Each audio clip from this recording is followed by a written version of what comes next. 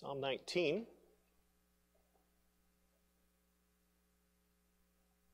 I know this morning I didn't give the build-up for this psalm that I did last week where we were in Psalm 8, but this is a glorious psalm. They're all glorious, but this is one that I've enjoyed studying this week as well. As I said, we're going to break it up and look at it in at least two messages, probably just two.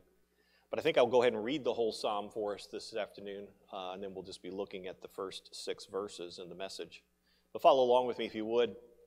Psalm 19, verse 1, David writes, "The heavens declare the glory of God, and the firmament shows his handiwork. Day unto day utters speech, and night unto night reveals knowledge. There is no speech nor language where their voice is not heard. Their line has gone out through all the earth, and their words to the end of the world. In them he has set a tabernacle for the sun, which is like a bridegroom coming out of his chamber, and rejoices like a strong man to run its race. Its rising is from one end of heaven, and its circuit to the other end. There is nothing hidden from its heat. The law of the Lord is perfect, converting the soul. The testimony of the Lord is sure, making wise the simple. The statutes of the Lord are right, rejoicing the heart. The commandment of the Lord is pure, enlightening the eyes. The fear of the Lord is clean, enduring forever. The judgments of the Lord are true and righteous altogether. More to be desired are they than gold, yea, than much fine gold, sweeter also than honey and the honeycomb. Moreover, by them your servant is warned, and in keeping them there is great reward. Who can understand his errors? Cleanse me from secret faults. Keep back your servant also from presumptuous sins. Let them not have dominion over me. Then I shall be blameless, and I shall be innocent of great transgression. Let the words of my mouth and the meditation of my heart be acceptable in your sight, O Lord, my strength and my Redeemer." As we look at these first 6 verses this afternoon, I've got a very basic title for what I think is being displayed for us here, and that is just general revelation. General revelation. Let's go, Lord, in prayer. Father, thank you again for the privileges that we have had to be gathered here. The church gathered is a special thing. It's a special time.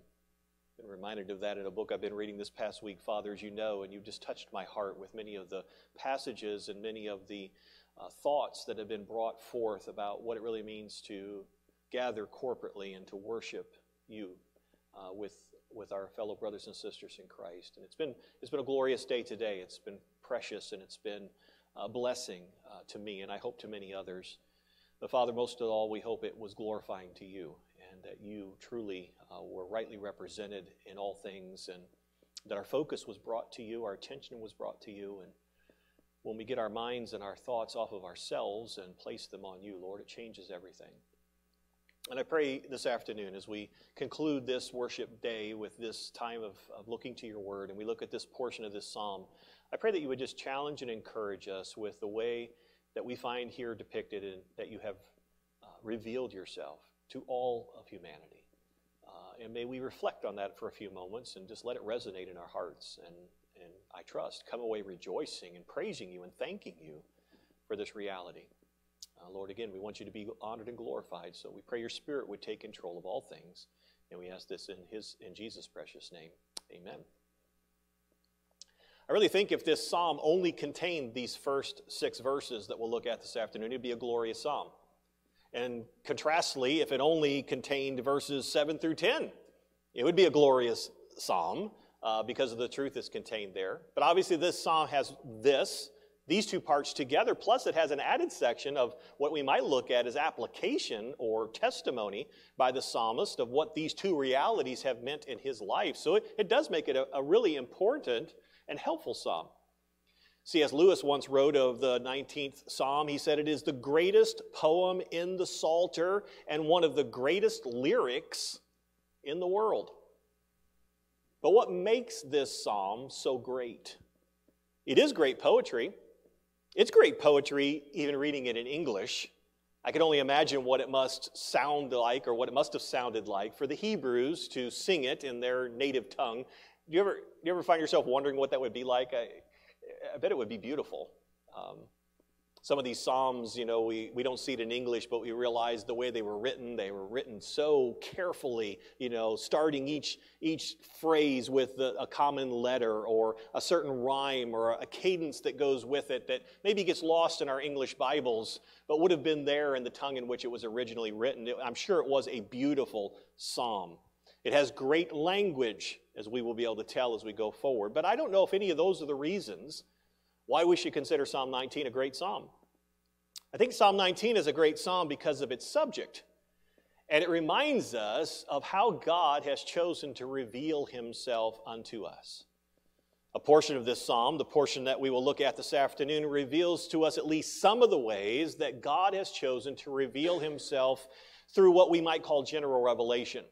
That's a term that's typically given to the way in which God has manifested himself unto us, either through nature itself or through the creation. The second portion of the psalm that we'll look at next week, Lord willing, is what we might call the truth concerning God's special revelation. And special revelation would be the term that's used to describe God's revelation through either the oral spoken word through one of his prophets that he delivered to his people, or the written word, and certainly what we have in our hands today, the Holy Scriptures. This revelation is special for many reasons, but I think the main reason we give it that term is because of its limited scope. God has not chosen to speak to all peoples at all times through the revelation of the Holy Scriptures. But for those who have received such revelation, it truly is amazing, and it is something that we certainly should rejoice over. General revelation, we will find, is sufficient for its purpose, but it is not capable of revealing some of the more important details concerning God's person or God's purposes. It is only through special revelation that some of these important details concerning God and his ways can actually be made known unto man. Now, our author here is David. He's written many of the Psalms, obviously. And he doesn't tell us, but from what he writes here, it does not appear to me that he is seeking to say everything that could possibly be said concerning either general or special revelation. Rather, I think David appears to be simply rejoicing over the reality of their existence. This psalm will reveal important truths concerning God's general and his special revelation. But mostly, I believe David's recorded these thoughts in order to encourage the people to praise God for the way in which he has revealed himself unto man.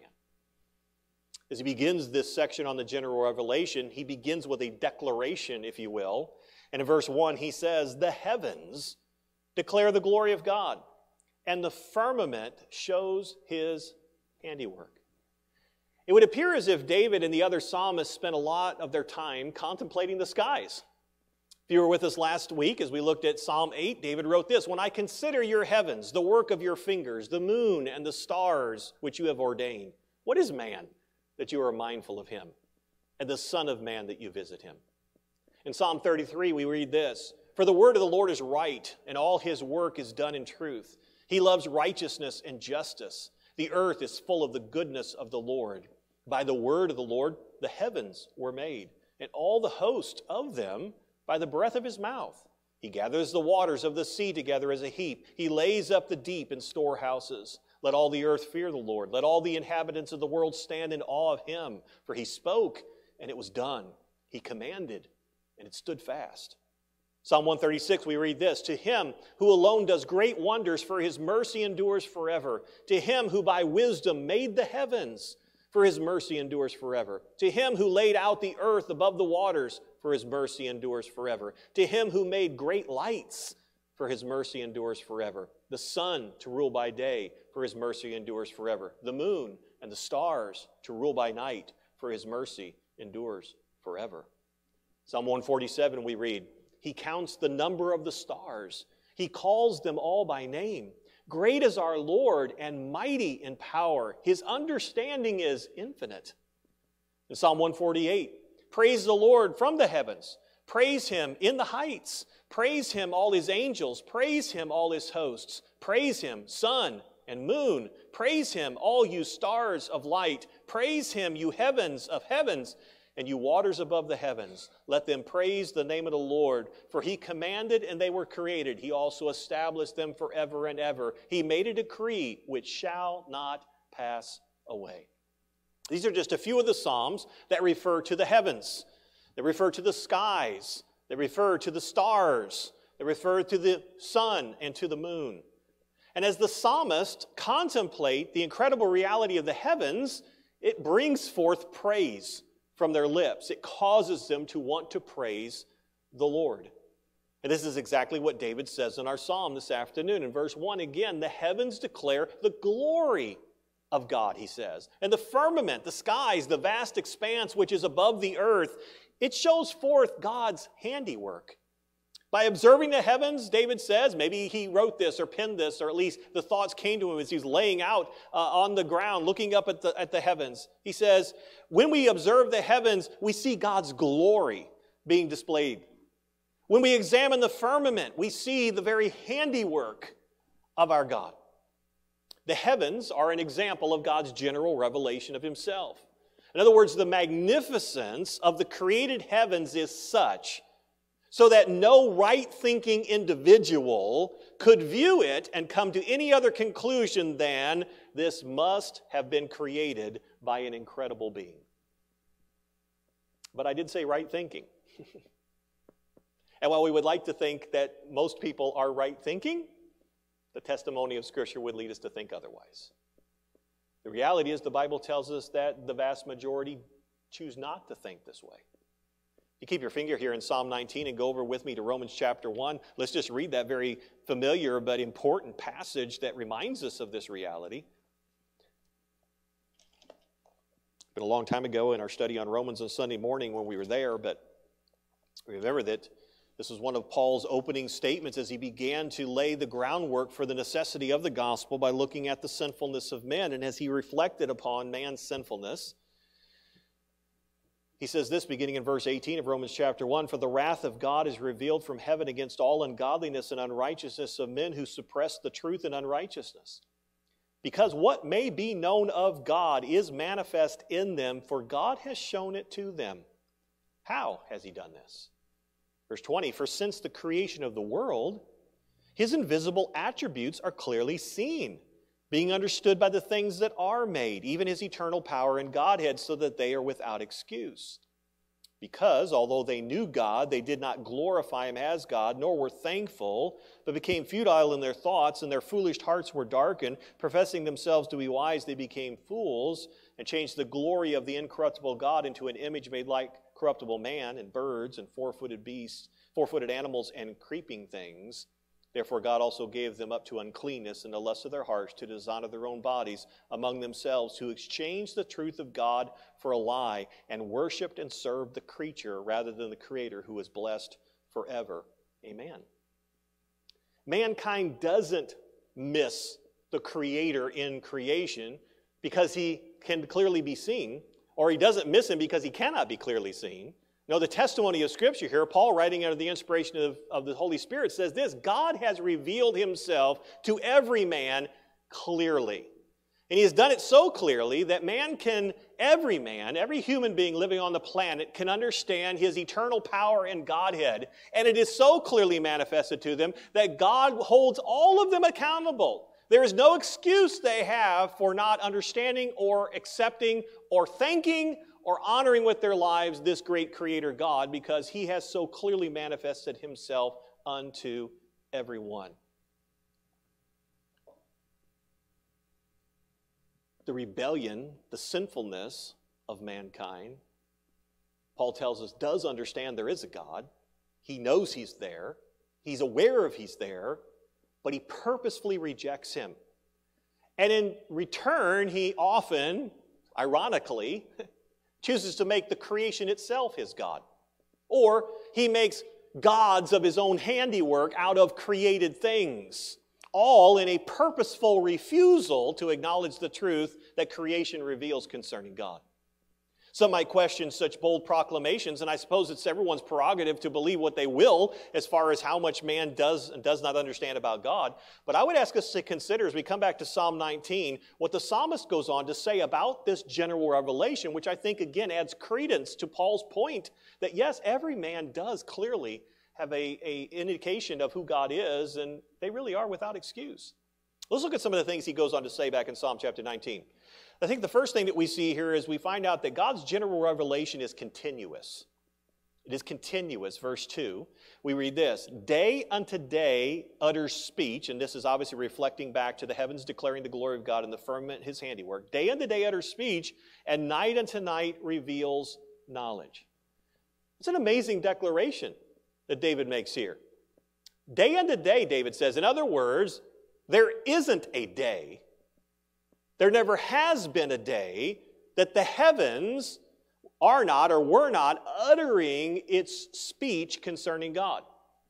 And night unto night, David declares, in other words, there's never has been a night that the firmament, this vast expanse that we maybe call the heavens or the universe or whatever, has not shown the handiwork of God and thus helped all those who viewed it to realize this has to be something that God himself has created. You know, while general revelation is not the same as special revelation, and while in many ways one can honestly declare that our general revelation is limited, it can't provide for us the same things that special revelation can, I would say this tonight, there is a way in which general revelation actually exceeds special revelation, and that is the fact that it endures. It endures. God did not choose to speak audibly or through writing to all peoples at all times. In fact, I think if we were honest with the record of human history, far more of human history has been devoid of God's special revelation than the time periods in which it has received it. Even those who graciously have received God's special revelation, and we know that this is limited primarily to the Israel of the Old Testament and the church in the New Testament, even those have gone through significant periods of time when God has not continued to speak. In fact, we're in one of those times right now. God is not speaking. He's spoken, yes, but he's not continuing to speak to us. But the psalmist here informs us that there has never been a day, there has never been a night in human history when the revelation of the heavens and the firmament has not been declaring God's glory and his handiwork. Rebellious men throughout centuries have attempted to justify their godlessness by exclaiming, what? How can I believe in a God that's never revealed himself unto me? How can I believe there's a God? He's never spoken to me. Have you ever, when you're out witnessing and you've run into one of these kind of individuals, had them say, well, if God would just give me some evidence that he actually exists, I would believe. And sometimes we get back on our hind feet and it's like, oh, what do I say to that? God's not going to show you. You're going to have to just believe in faith. No, they're liars. They're perverse liars. They would not believe in God if he would just reveal himself unto them because he's been revealing himself to them every day of their lives. And they still refuse to believe. And we can know this and we can confidently affirm that because of the Word of God. And David here declares to us that God's general revelation is continuous. It continues on. It never has not been there as an ongoing testimony to the greatness and the goodness of our God. There's a second thing that I think we find David saying here about general revelation, and that's that it's abundant. Again, verse 2, day unto day utters speech, and night unto night reveals knowledge. The word translated utters here in the New King James, and I'm not sure what the King James had there. I think it might have been uttereth too, so the same concept. It's the Hebrew word deba, and it literally means to gush forth, to bubble out, if you will, to spew forth. I kind of think the ESV captures it better in their English translation when they write this verse. Day to day pours out speech. Night to night reveals knowledge. In other words, David is telling us this. God has not been stingy with his revelation. He has poured it out in abundance upon all men. And when you stop and think about that reality, that has some serious implications in at least two ways, I think. First, we could say this. Every part of God's creation is uttering speech. Every part. There is not any part of God's creation that is not pouring forth the same knowledge concerning God the Creator. And this is beautiful. Because you don't have to live near an ocean in order to understand that God is the Creator. Good thing, since living here in Missouri, we're not close to one. But you don't also have to live in a desert to understand that God is the Creator. You don't have to live on top of a mountain to be able to see in creation your Creator, or deep within a great forest in order to understand God is the Creator. No, every portion of God's creation screams out the reality of His existence. In fact, a man could be stuck in a cell somewhere with no windows, no ability to see anything outside of his cell, and he would have everything that he needs to know that there's a God by simply just looking at his own body. Because the creation of his human body is so amazing that it screams out, God. God is here. I have made you. You are special and unique. In addition to this, God's glory and His power is displayed, and this is wonderful and it's beautiful, it's displayed on the very surface. Aren't you thankful you don't have to have specialized equipment, and you don't have to have specialized training in order to see and understand the revelation of God? God has literally placed it in front of our faces so that we cannot possibly miss it. Well, Pastor, what if somebody was blind? Then they can't see it. And that's true. But can they hear it? Can they taste it? Can they feel it? I think even if we lose one or maybe several of our senses, we still have the capability of coming to understand who God is through the creation that's all around us. Because God's purpose is for us to understand these things. Secondly, the abundance of God's revelation, though, is more emphatically heard and more emphatically seen the deeper one does inquire into the creation. James Boyce in his commentary wrote this: the existence of a creator is not a facile but erroneous judgment naively made by the uneducated. A judgment quickly disproved as soon as one looks into the evidence carefully. On the contrary, he writes, the more one looks, the more the heavens gush forth knowledge. There are scientists, we know this in our world, that emphatically deny the existence of God. But this is not because their observations or because their experimentations have proved that God does not exist. No, the reality is this: the deeper that they explore the creation, the more magnificent the creation becomes. Exploration and study doesn't point less and less toward an infinite being who created all things in an incredibly specific fashion. Exploration and study actually demands it. Those who truly search creation out can never come away more convinced that there is no God, for the more one looks, the more one sees of Him. Robert Jastrow wrote in his book, God and Astronomers, for the scientist who has lived by his faith in the power of reason, the story ends like a bad dream. He has scaled the mountains of ignorance. He is about to conquer the highest peak. As he pulls himself over the rock, he is greeted by a band of theologians who have been sitting there for centuries. That's a great statement. He's basically saying those who have chosen to take God at His word, we, the Christians, those who have read the Bible and choose to take it at its word, concerning the fact that God is the creator of all things, never find themselves faced with something that makes them change their minds. But rather, it is those who, through their scientific experimentation, have gone out of their way to somehow attempt to disprove there is a God, who ultimately find themselves humbled and acknowledging that He must exist.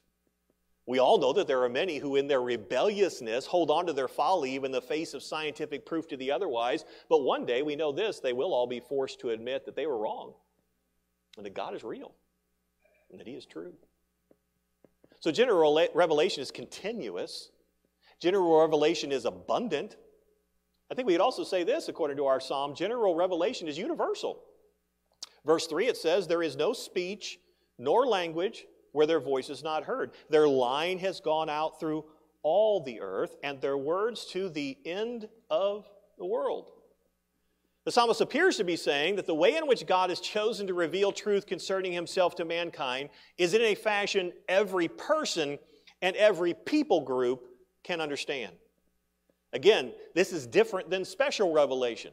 In special revelation, God often only spoke to one person or one people group.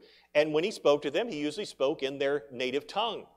If you were not an individual who was graciously able to receive the prophecy yourself, or if the prophecy was given in a language other than your own, it actually was impossible on the surface for you to receive God's special revelation unless someone graciously shared it with you or translated it into your tongue. This is one of the reasons why as Christians we are so adamant that work be done, that the Bible be translated into people's heart languages. Why? Because we want everybody to be able to understand what God has said. And we know that they can if it's not given to them in a language that they can understand. But general revelation, David tells us, is not like this. It is actually universal.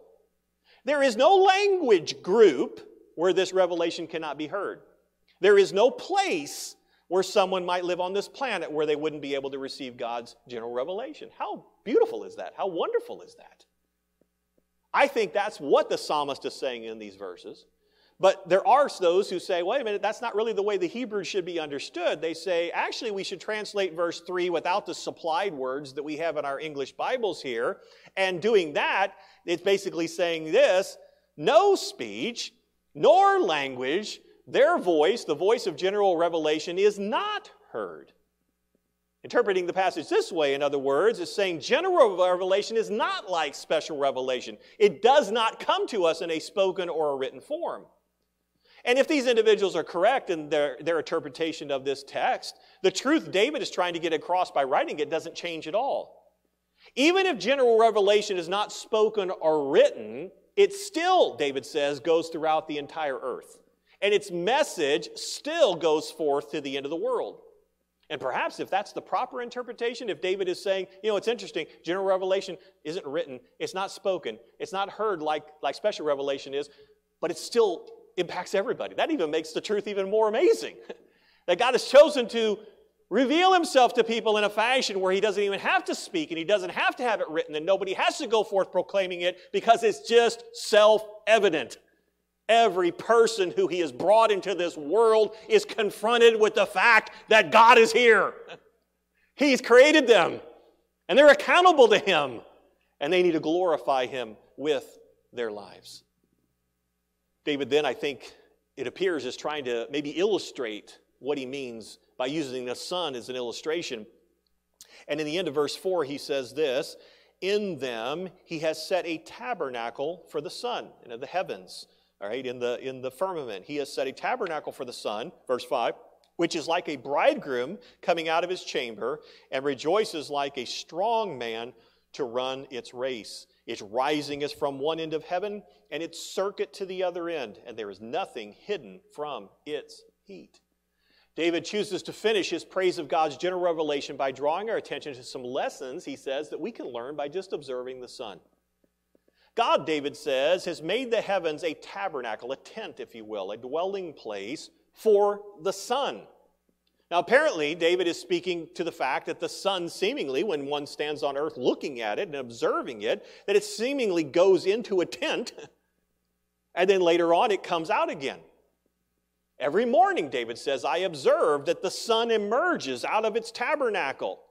And every evening, without fail, David says, I've observed it returns and descends back into that tabernacle once again.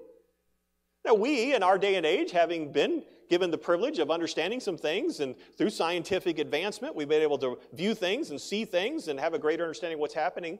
We understand that this observable concept of the sun rising and setting, the sun coming into view and going out of view, is actually the result of the revolution of the earth around the sun as well as its rotation on its axis.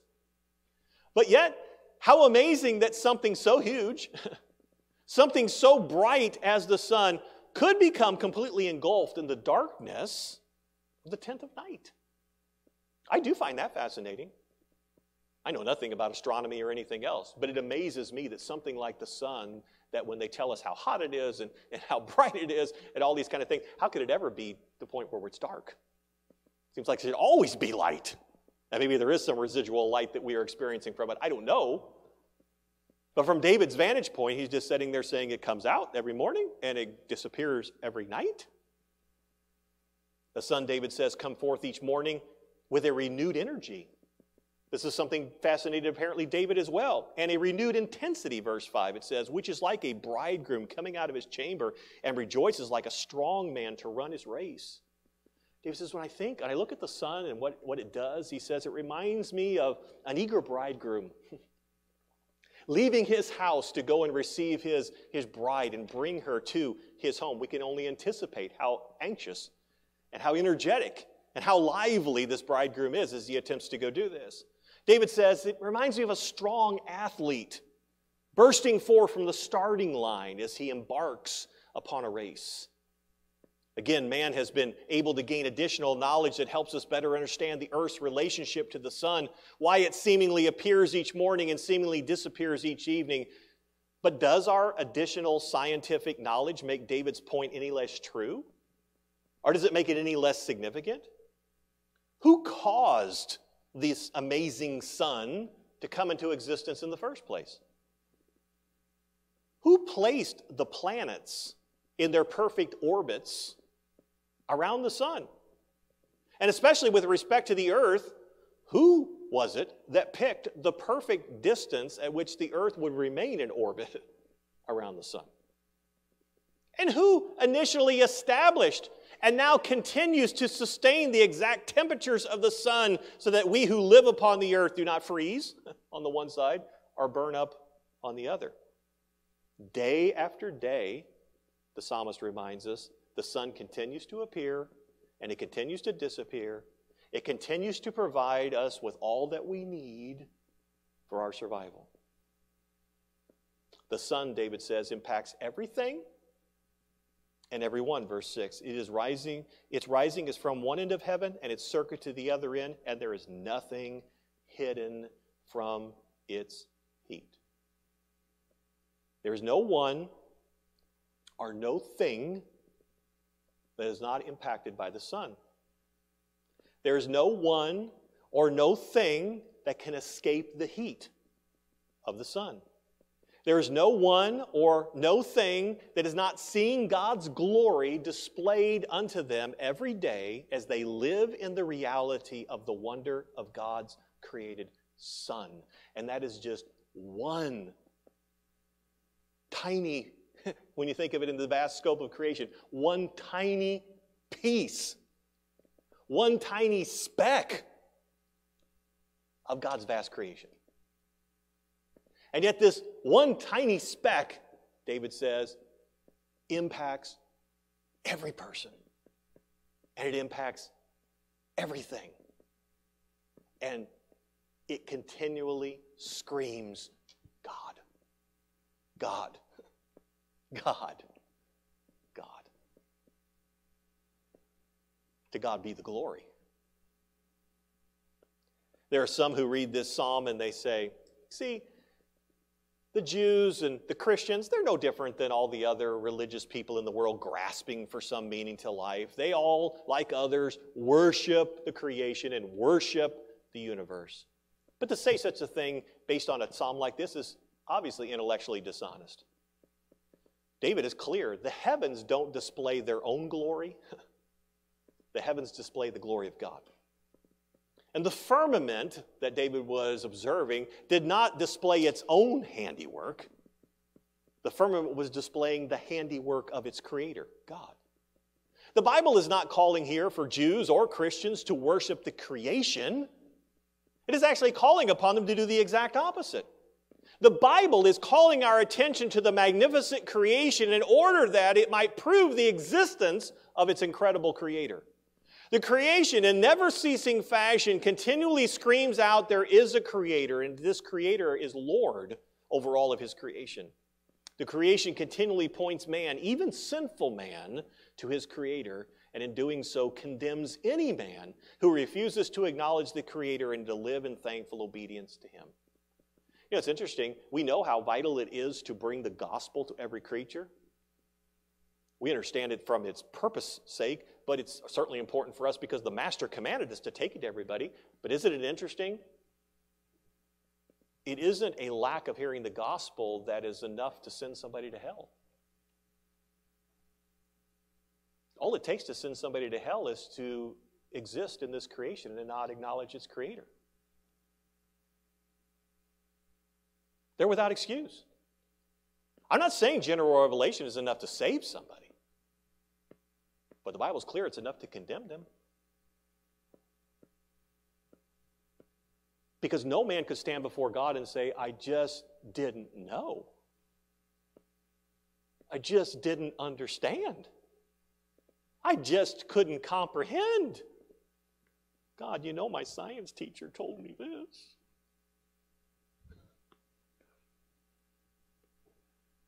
This creation is so incredible. It shouts down every scientist or science teacher or other proponent of false garbage. I'm all for getting false teaching out of our schools and everything else, but the reality is, God says, I've already declared. People aren't going to hell because they're ignorant. People are going to hell because they're sinfully rebellious. God has displayed himself to them clearly, and they continue to say, I refuse to acknowledge God. But this general revelation, it's abundant. It's continuous. It's full. It's all we need. And as we think upon it, we should be like the psalmist, and we should praise God because of his creation. Obviously, in one sense, we should praise him because it's given us life and existence. We're here because God chose to create. But more than this, we should praise him because it continually reminds us how incredible he is. A God that could create this is an incredible God, worthy of all of our praise. This is what general revelation is meant to do in our lives. Father, I thank you for the truth of this psalm. I thank you for what David chose to pen so many years ago. And obviously he was writing this in a song, so his expectation and hope was that the Israelites would continue to sing this truth to themselves and be reminded of this truth over and over again. And Father, I just thank you for it, and I pray that, Father, you would use it in our lives tonight.